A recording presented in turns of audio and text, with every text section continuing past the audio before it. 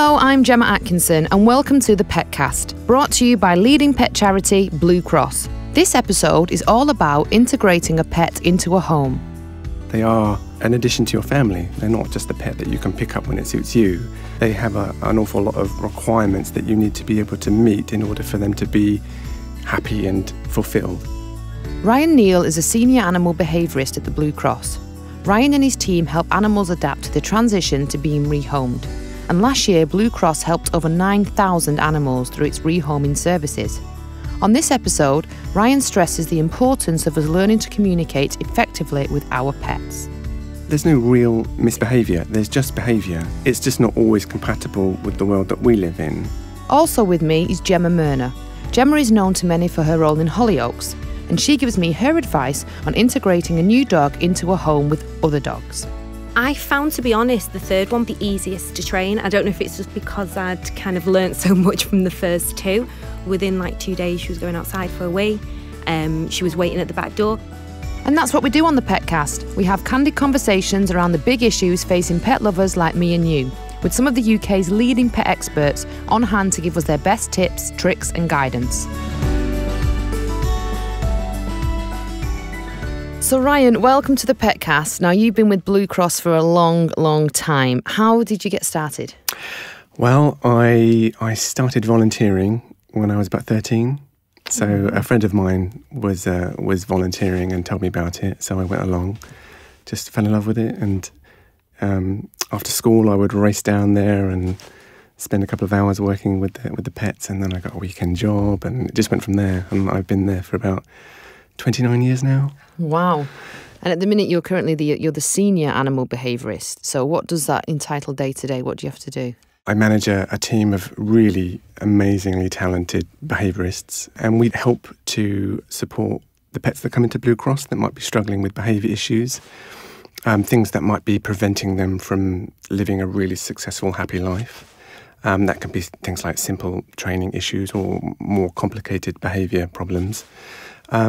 And then we also work with the owners that take the pets on. So if you take a Blue Cross pet on and you have an issue that relates to their behaviour, then we can support those people too. So we'll have lengthy telephone conversations, or we'll drive out to see them in their homes, or they'll come and see us. And essentially, it's a service which is designed to really help people and pets get the most out of their relationship.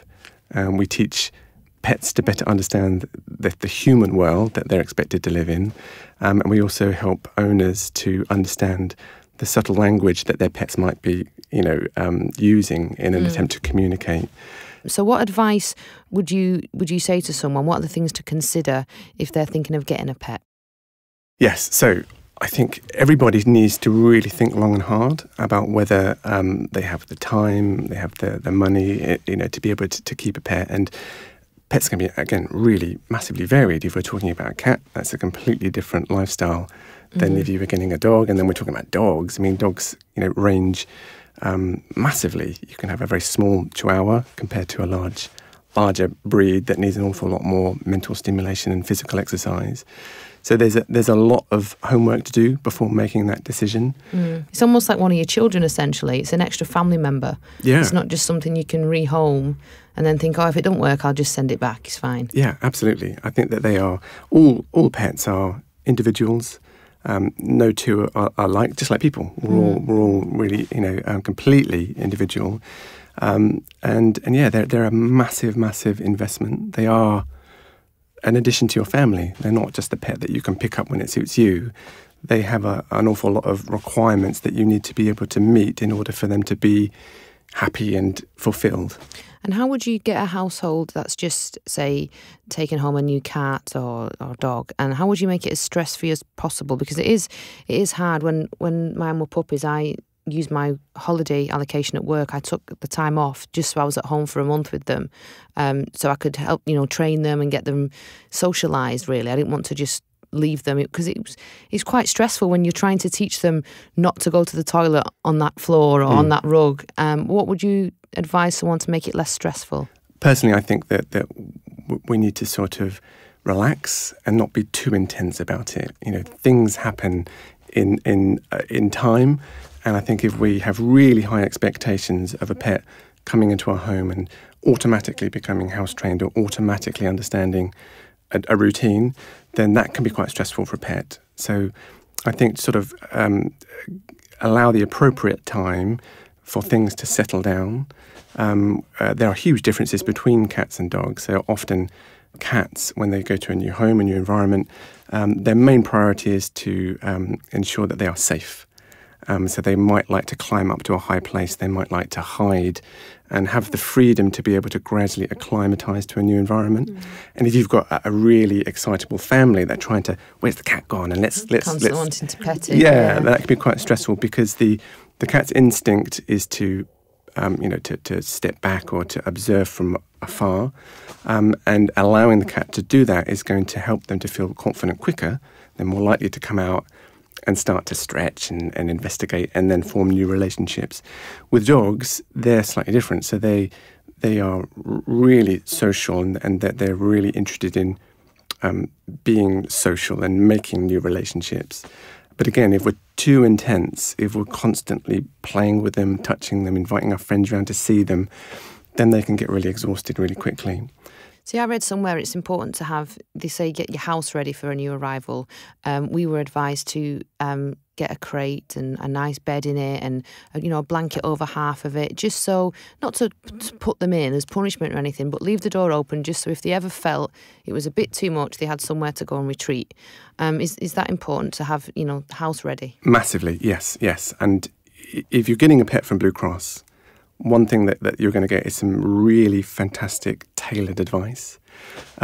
We get some stray pets that come in, so we don't know an awful lot about their previous life, but we do get to know them whilst they're in our care. Some pets will come in from homes, and we have a wealth of information that will enable us to tailor specific advice about how to settle them in. So some dogs, if we're talking about dogs, we'll definitely recommend something like a crate. Not to lock them in, but to give them a really their own space if they want to. And it's an increased sense of security. It's like a little den that they can disappear in when things get a little bit too busy.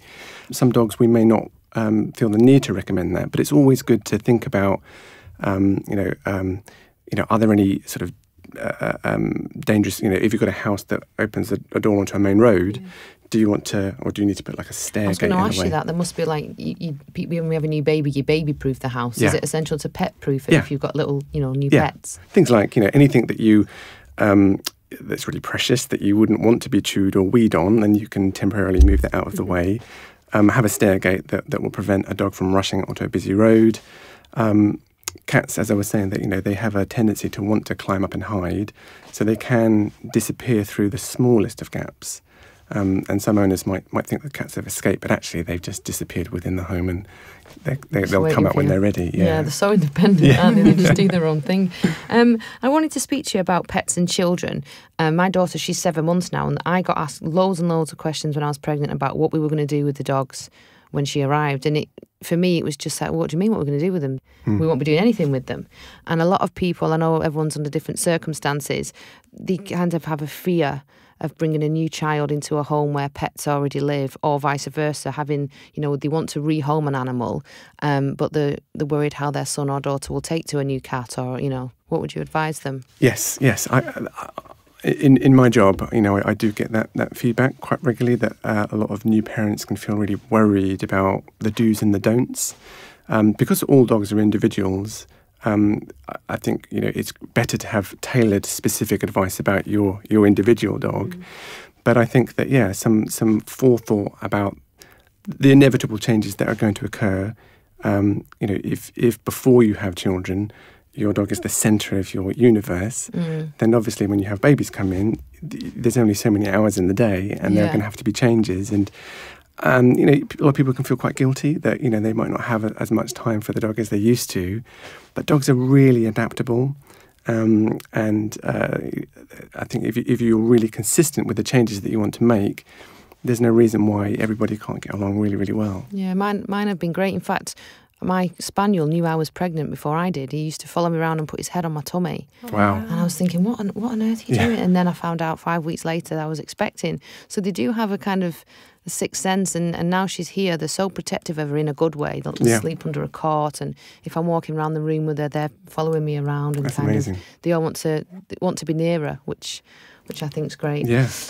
Thank you, Ryan. Stay with me. I'm going to bring in our next guest, though. She's an award-winning, fabulous actress, a yoga teacher, personal trainer, but most importantly, she is a huge, huge dog lover. Welcome, Gemma Merna. Hello. Hi. Hi. Now, Gemma, you've got 3 dogs at the moment, is that right? Yes, right. I have. Tell us all. What breeds, names, sizes, everything. Okay, so my firstborn, as I always say, is Phoebe. She's my Westie, and she's 12. And then the second middle child, which is always a bit of a problem, is Cole, our St Bernard, and he's 11 and a half. And then I have a second St Bernard, which is my third dog, and she's Paige, and she's 10 and a half. Wow, so 2 big breeds and one small breeds, a Westie, aren't they? Yeah, we had one. Yeah. And have you always been a dog person? Did you always want a house full of dogs? Well, we always had dogs when I was younger, and I was really scared of big dogs. We had a boxer, and I think it came from my mum. She was just a bit scared of big dogs, and that fear kind of passed on to me.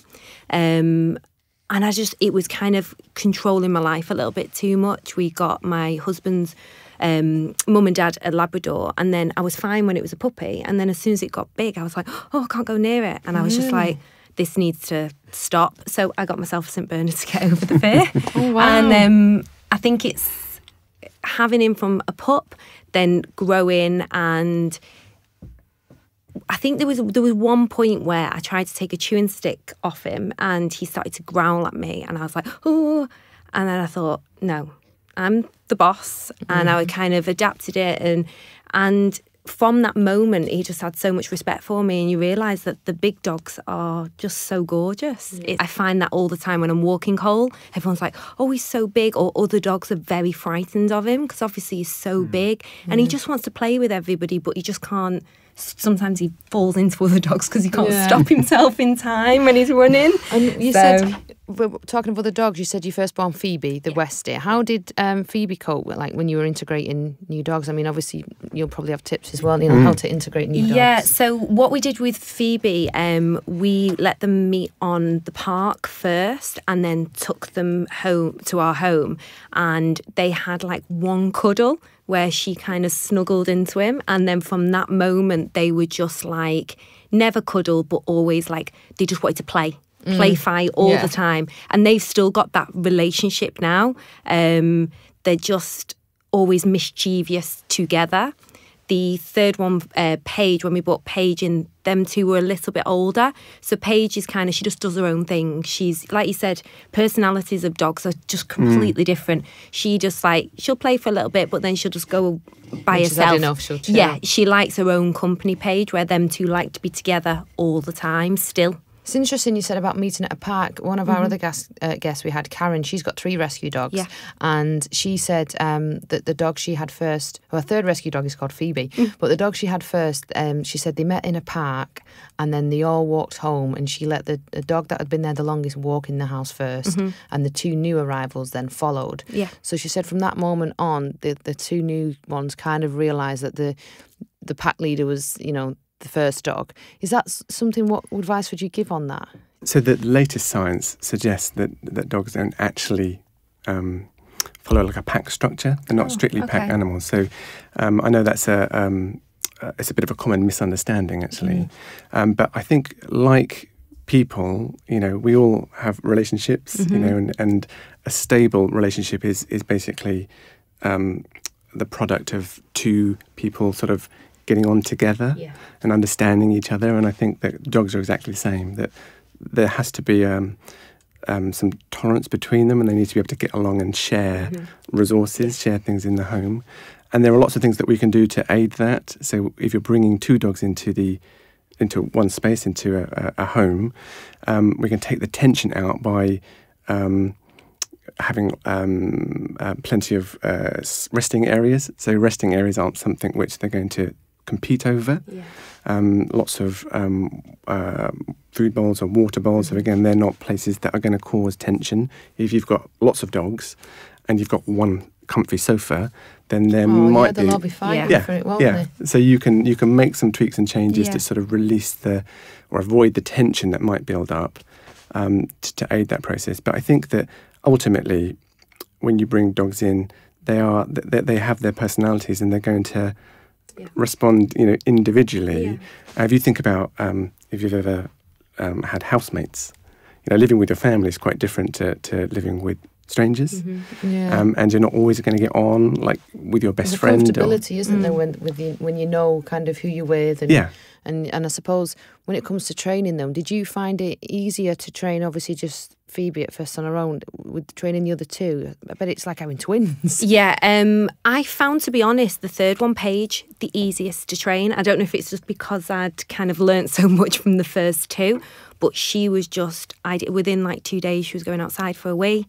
She was waiting at the back door. She's just, but I don't know if that's because I didn't kind of pander so much to her as I did with the first two, because it's like the first one like you said, you get excited because you got a new dog and everything revolves around them. With Paige, it was like she just got on with it, and kind of learned from the other two.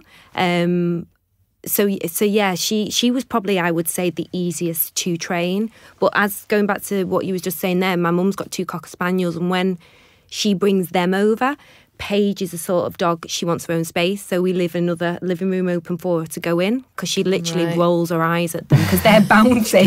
She's like, and Lennon, my mum's first Cocker Spaniel, and he's like that, trying to touch her, and he just goes like, please be my friend, and she just growls at him and just gets up and walks. Honestly, the faces are hilarious because she just doesn't like to be around that many dogs. She just likes her own space, and she knows her sister and brother. But other dogs coming in, she's like, nah, I'm not sure. Do you ever get a moment's peace with 3 dogs? Or is it a case of if you sit down, they're literally all around the table drooling, like waiting for food? Yeah, it's really bad with my husband because he's terrible. He'll feed them off his plate. So Phoebe now has got to the point where she jumps up and goes, oh, is there anything for me? They daren't come near me because I'm like, no, you wait, you get your food. And I am like stricter. But when they were young, I didn't get an absolute minute. Now they're older, all they want to do is sleep and cuddles, and that's it, really. So they're amazing. And how important, Ryan, would you say it is? Like, obviously they don't speak human, pets. So how important is it to understand your animal before you start to train it, really? Hugely, absolutely hugely. So I think if we're talking about training, then you need to understand the individual that you want to be teaching. So for me, if you're wanting to encourage me to learn a new behaviour by rewarding me with peanut butter, I don't like peanut butter. So, my motivation to put the work in is not going to be as strong as if you know the fact that I like chocolate. Ollie's was cheese. Okay, yeah, there you go. Do anything for cheese. It's like that for cheese. Yeah. So if you know what makes your pet tick and you can use a reward that they really want, then you can make them really enthusiastic about learning. And then if you're really consistent, as you are with your dogs when you're eating, the consistent message is, if you do this, I'm going to reward you with that. Then you're more likely to see behaviour starting to become more established. It's when we're really inconsistent. 1 minute, I want you to do this, now I've changed my mind. That's harder for dogs to sort of understand, how to develop an established habit. Yeah. It confuses me. I always think when you see cats, like, they're notoriously harder to train, I've read, cats than dogs. And they use cat flaps, and they're so timid to start with. How would you train a cat it sounds silly to use a cat flap? Because it's something that they'll hopefully have in their house if they have a cat anyway, and they need to know how to use it. Yeah. So cats they have an instinctive desire to want to go outside, because they're predators. They're going to want to go out and perform sort of natural behaviours outside, and they also find it really important to establish a territory outside and to make sure that territory is sort of well patrolled. So there's a motivation inside the cat to want to go outside, and if you give them the option, they normally take it. So propping up the cat flap is usually enough for them to discover how to do it. But in the cases where some cats might be worried about the cat flap, we'll often prop it up, or maybe just put something like a little bit of tissue paper in front, and then take something really tasty like a prawn and pop it outside. So they're thinking, wow, I can smell something really interesting. It's just beyond That fear zone. I'm just going to push through the bit of tissue, and they pop outside, grab the prawn, and that experience is really rewarding for them. So they're more likely to do it again, and 2 or 3 repetitions, and they're doing it more confidently. And then we sort of return the cat flap back to its sort of closed position, and then they work out that they can nudge it in order to get outside. Yeah. And how quickly should you reward behaviour to reinforce it? We had Louis with a 6-month-old spaniel with us yesterday, and to get him to pose for pictures, I had a little chew in my hand, and he had a bit of a chew, and then he posed for a picture. Did it again, and then he posed for it. But he got to the stage then where he was just constantly thinking, there's nothing in there now, I'm not going to pose for this picture anymore, and off he went. He was so clever at that age. As soon as the treats ran out, he was gone. So how quick do you reinforce good behaviour?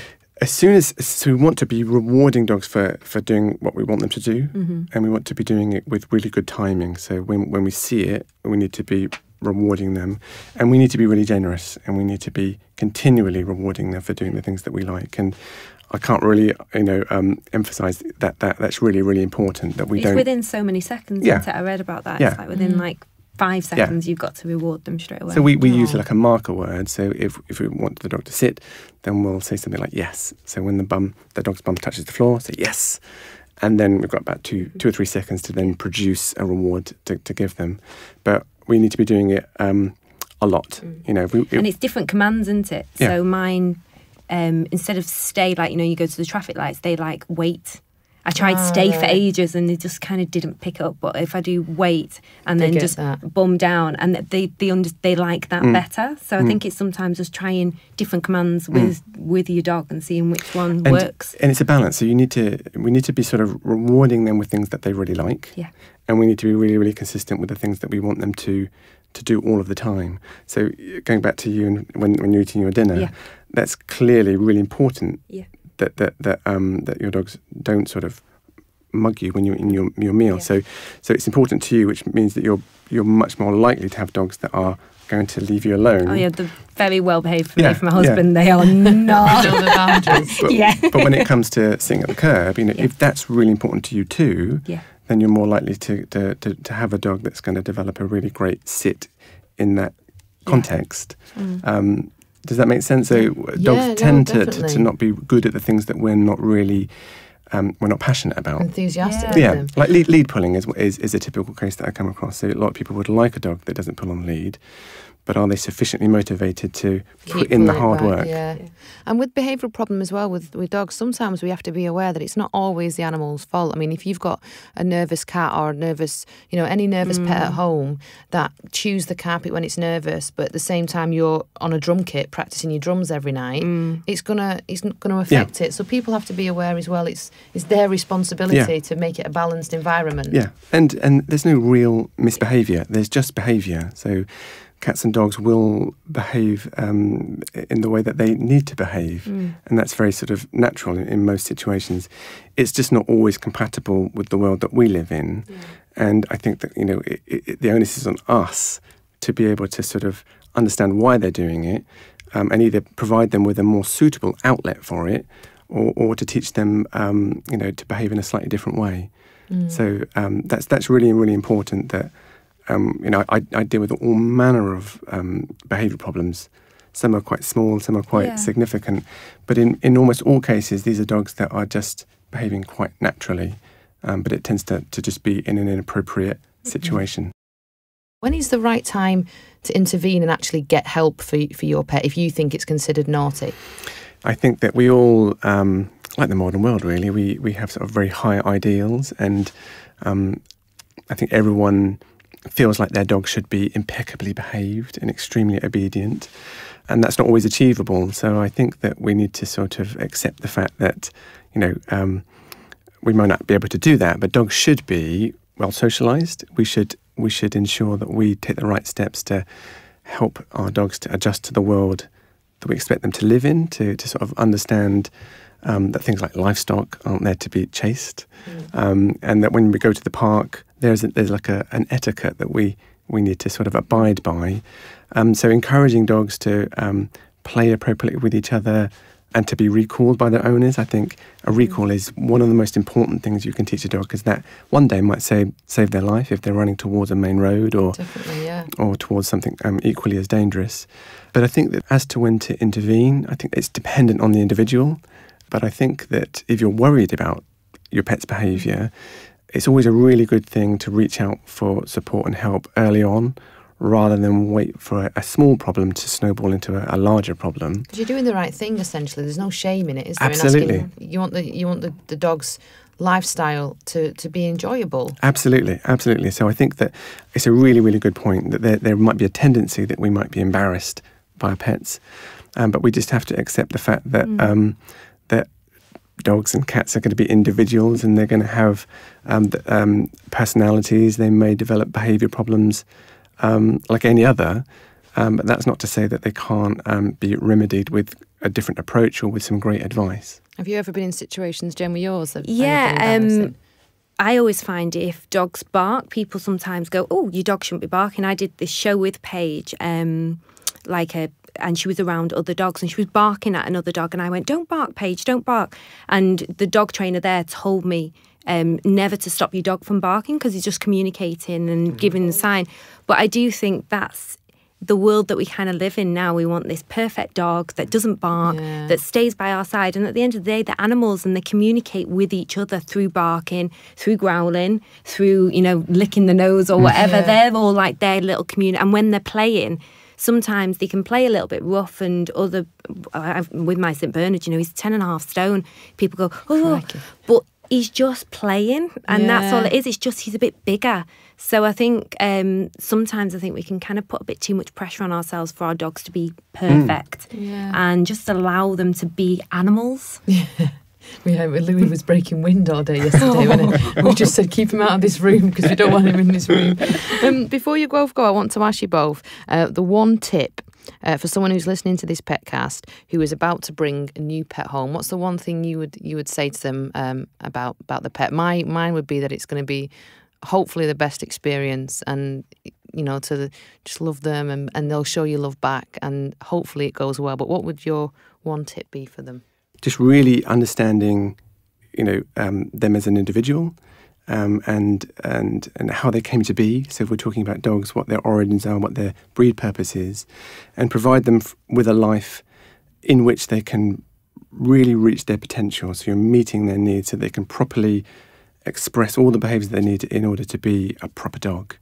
And also really think about being there for them as well. I think people have such busy lives now, and I've noticed myself with not working so many hours how much better behaved my dogs are now.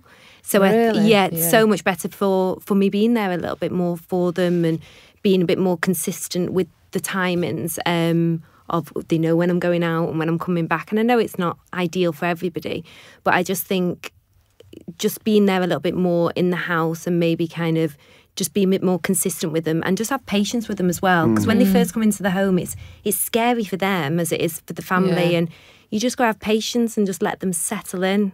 I found with mine that they like a routine, and I was saying Norman, he has a tablet every morning for his allergy, Norman, and he has it in a bit of cheese. And on the mornings that I sometimes forget to give it him after his food, he's following me around, and I'm like, what's the matter with you? He's under my feet. And he's looking at me doing his head tilt, and then I'll go, oh, he's not had his cheese. And they're so clever and consistent, like you say, with a routine. I think it keeps them stable if they have their own routine themselves. Yeah, absolutely. That's a really good point. My Cole he's got tachycardia, so he's on a lot of medication every single day, and he knows the times. It's like 7 o'clock in the morning, 3 o'clock, 7 o'clock at night, and 10, and he's like at 3 o'clock he's like that. He literally wakes up from asleep and like, where are you? And they're just so clever. That's the thing. They're so clever. I think we're they're there for us, aren't they? And I think we need to be there for them too. And having a relationship is sort of a two-way thing. And support them through everything. Yeah. Like I said, my Cole's been poorly for 2 years, and when he was ill, it's that support you give to them. You can see in their face, they just cherish it. And for anybody out there like who is thinking of getting an animal, it's not just like you said at the beginning, it's not just a year or two. It's their lifetime. You've got to be there till the very, very end for them, and just give them the best life possible. Yeah, well, that's a lovely note to end on. Absolutely. Ryan Neile, Blue Cross Senior Animal Behaviourist, and Gemma Merna, thank you so much for joining us. Thank you. That's it for this Petcast, but there's tons more information on our website, so head over to bluecross.org.uk/podcast. Whether you've got a moggy or a mongrel, a Syrian hamster or Shire horse, Blue Cross have got you covered. If you've enjoyed the episode, feel free to share it with a fellow pet lover, or write us a review on your podcast app, which will help people find it more easily. I'm Gemma Atkinson. The Petcast is a Bengal media production for Blue Cross.